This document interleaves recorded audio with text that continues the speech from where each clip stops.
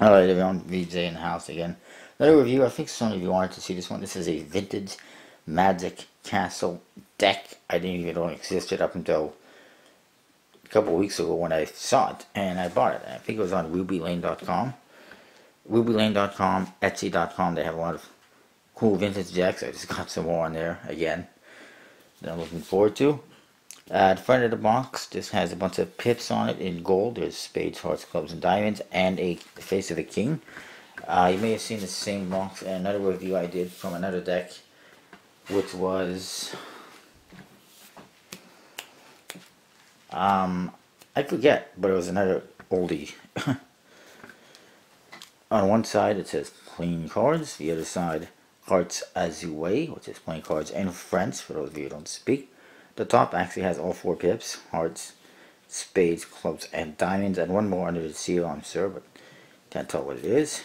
The bottom says it's the International Playing Card Company Limited, Windsor, Ontario, Canada, which was the Canadian arm of the USPC once upon a time. The back, they actually stuck a card on there so that you can see the back design, and they didn't even stick it on very straight. They just kind of slapped it on, it looks like. Maybe it's shifted or whatever. And then you got,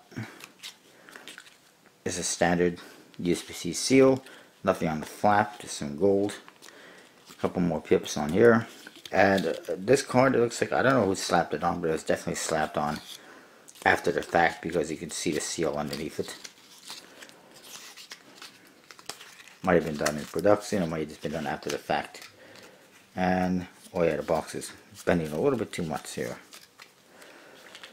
As you can see, it looks just like Magic Castle decks that you might be familiar with, the older ones from like Paulson and Cartamundi. Everything you see is standard number cards and USPC code cards. And standard USPC Joker, Bicycle Joker, I should say. You get a standard bicycle ace of spades. It says International Playing Card Company Limited, Windsor, Ontario, Canada. Printed in Canada, which is pretty interesting because I never knew they really printed any decks in Canada. I thought they were just, you know, shipped to us from Cincinnati, but I guess maybe they did. The other Joker, again, standard, except it's got stars in the corner.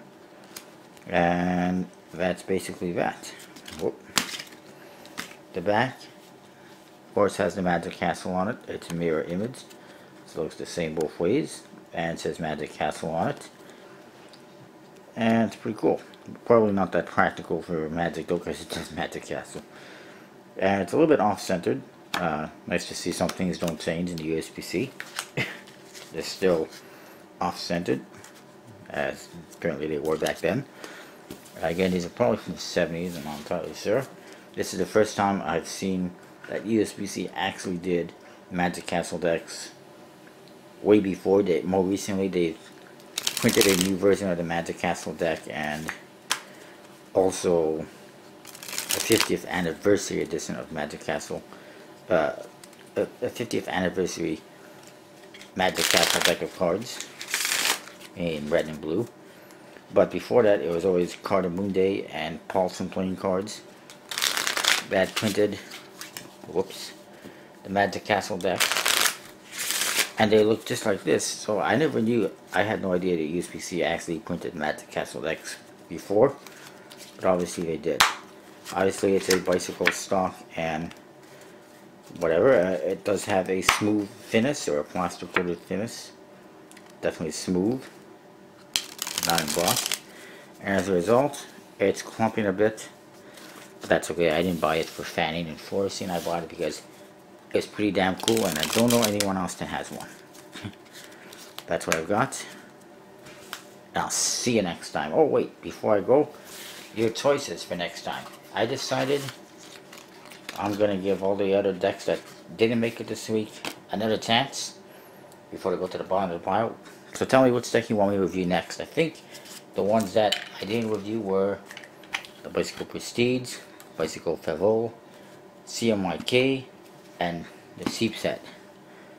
And obviously tomorrow I'll review 2 of these. And also I may or may not be doing a Halloween themed top 10 want to, but I just don't know if I have the patience to do it. Especially since I'm trying to rest my ankle, or actually my foot, because I injured my Achilles tendon earlier this week at work. Anyway, we'll see. If not, well, maybe another day this week. Anyways, that's what I got. I'll see you next time.